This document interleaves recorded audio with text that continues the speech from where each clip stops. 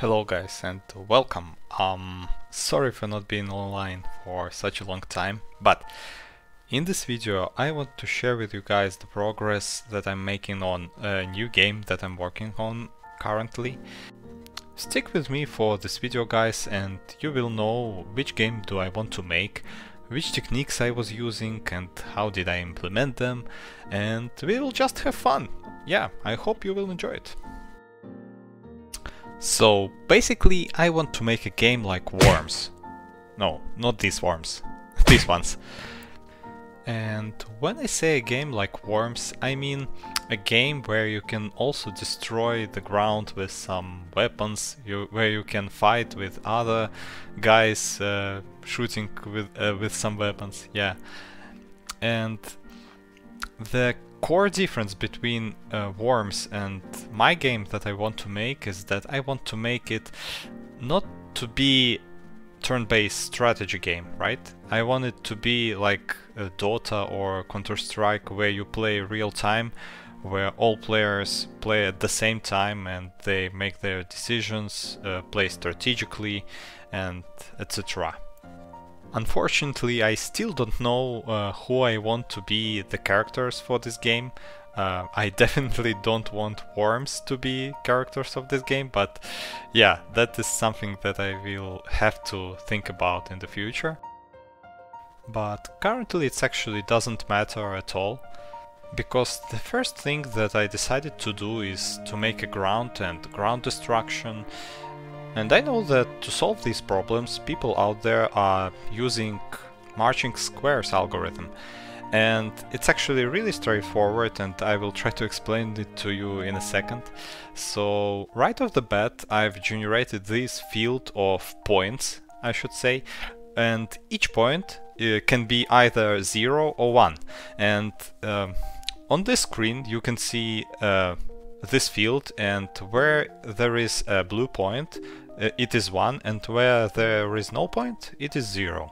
And if we, for example, take 4 of such points, right, which can be either 0 or 1, whatever, right, if you think about it, there can only be 16 different possible situations of these 0 and 1s, right? For example, if we say we write this situation as 1, if you write it clockwise, right?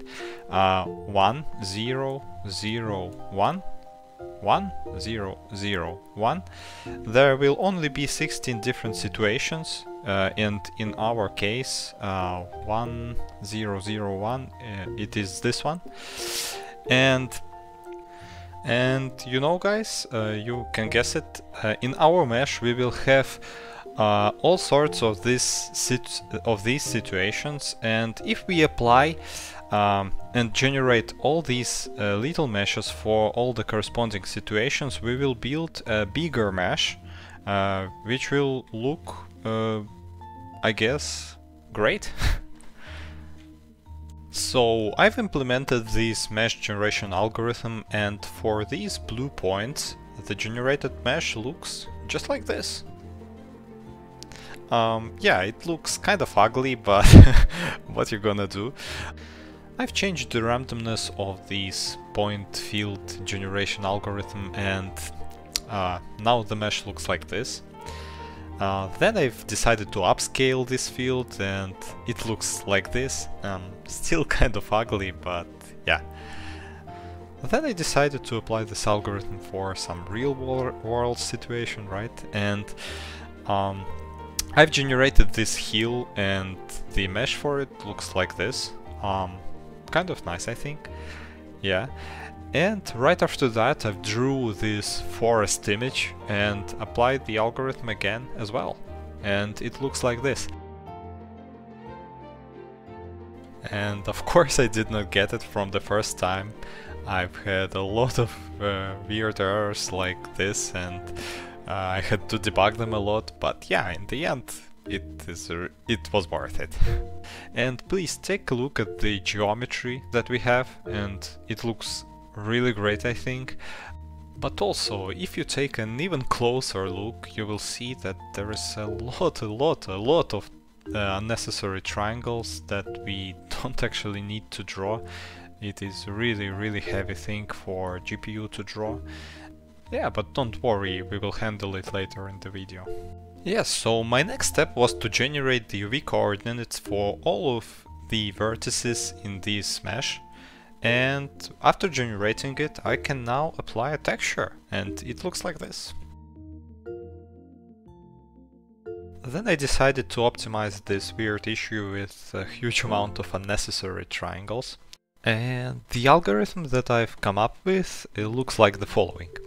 So let's say that we have some image, just random image, okay, and we need to generate a mesh for it. And the idea here is that we need to split the world recursively into two parts on each step, right? So at the first step we split the world like this, for example, split the world again by halves on this axis, then we split the world again here, then we split it, for example, here, here, here, here, right? And when we reach some minimum cell size that we predefine, right, if we reach it, we will try to see if the cell is fully filled, like for example this one, if it's fully empty, and if it's some custom like shape, which is one of these shapes that I've described earlier. Then we combine all these meshes, right? And yeah, we say that we generated mesh for like this section. But let's, for example, say that if we like dive deep into this into these sections, right? And if you try to look, all these cells are filled, and there is no need to generate like triangles for these sections, right? And it means that we can combine them into a single shape, like we can combine it into this shape. And let me give you another example. For example, we decided to dive deep into here, right? Then we dive deep here, here, here, here, right? What we will see, all of these triangles will be recombined into these triangles, right? Into this shape. And if we dive deep here, right, then all of these will be recombined into this shape, and I think you can start guessing what we will have in the end, right? All of these will be recombined into this shape because all of them are fully filled, and this one as well will be recombined. And if you notice is that all of these shapes as well will be recombined into a bigger one. And it is very important. On each step of this like recombination, the shapes will be recombined into these, both of these will be recombined into a single shape. Yeah, I hope that it's clear and it makes some sense, and it will save us a lot of triangles. So I've implemented this algorithm, and you can already start seeing the difference. In the places where there were a lot of unnecessary triangles, there are now bigger ones, and in the places which are closer to borders, there are still some smaller triangles which make the mesh to look detailed. I hope you're not tired, because the next thing that I decided to implement is explosions, and explosions are much easier to implement than everything we've done so far. So let's say that we have this image, and we want to explode it around this point within, for example, this radius, right? And to do that, in the source image, we will remove all the pixels within this radius, and we will then regenerate the mesh. If we, for example, had the mesh which was like this for all of these things, we will regenerate the mesh. It should look like this.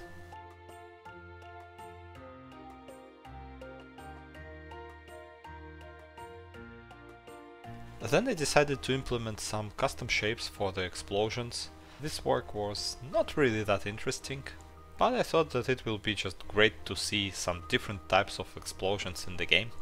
The really fun part came when I decided to implement some grenades, and you can guess how not fun it was from this video.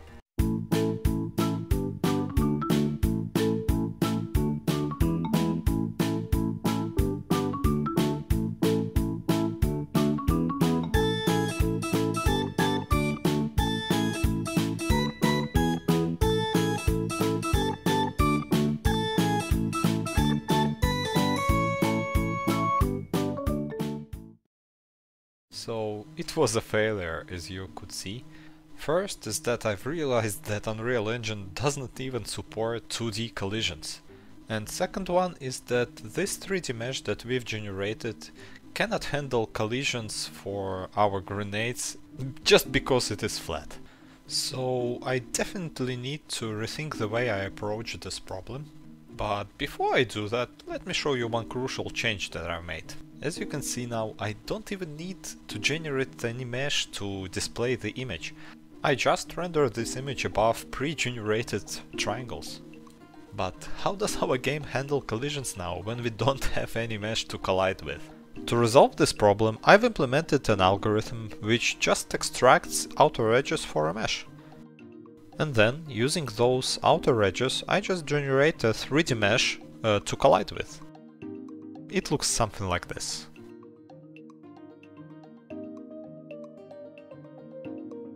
Well, so now is the time to make further steps. I couldn't wait anymore to implement some weapons, and the first weapon that I decided to implement is a grenade. As for this game, so far I want to make everything on my own, so to draw the grenade and all other stuff and art, I need to find some painting software. And I used to use Photoshop before, but to be honest, 20 bucks is too expensive for me per month. And I decided to find some alternatives. And the good free alternative which I found was Krita. Krita is free and it contains all the toolset that I need to draw something. I'm not really good when it comes to painting or drawing. I don't really know the difference. But I've started working on this grenade and I like how it looks. And the first thing that I decided to do is to teach those grenades to fall on the ground. And well, give me one more try, please. Well, now grenades are falling onto the ground, and the next thing that I want to do is to make them explode once they touch it.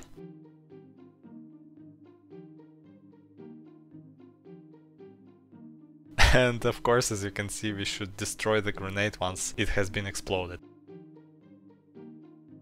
As you can see, our grenades exploded right after they touched the ground. But this is actually not what I want, because I want our grenades to explode only after some time has elapsed. So I did just that. I've implemented the behavior for a grenade to explode only after some time has expired. Also, I decided not to remove the behavior for grenades with an instant explosion when they touch the ground. The reason for this is that later when I make this game I want to have some weapons and projectiles which explode right after they touch the ground. For example, I don't know, maybe some bazooka projectile or I don't know, incendiary. I hope that it makes some sense because they need to explode after they touch something.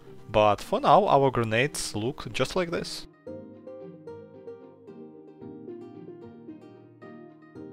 Then I've drew this bazooka projectile that I was talking before, and I've put it into the game, and now when it will fall and touch the ground, it will explode. And you know guys what? I think it's a good finish point for now, because we've done quite a lot. I have very ambitious plans for this game and I want to work all my free time that I have on it, but on the other hand I do not have too much of this free time because I'm trying to get my driving license and me and my wife want to relocate, so yeah. But anyway, I will continue working on it and I will keep you up to date guys with what I'm making, and I will share with you the progress of making this game in the future episodes. With that being said guys, I really hope you enjoyed this video and I will see you soon guys. Goodbye.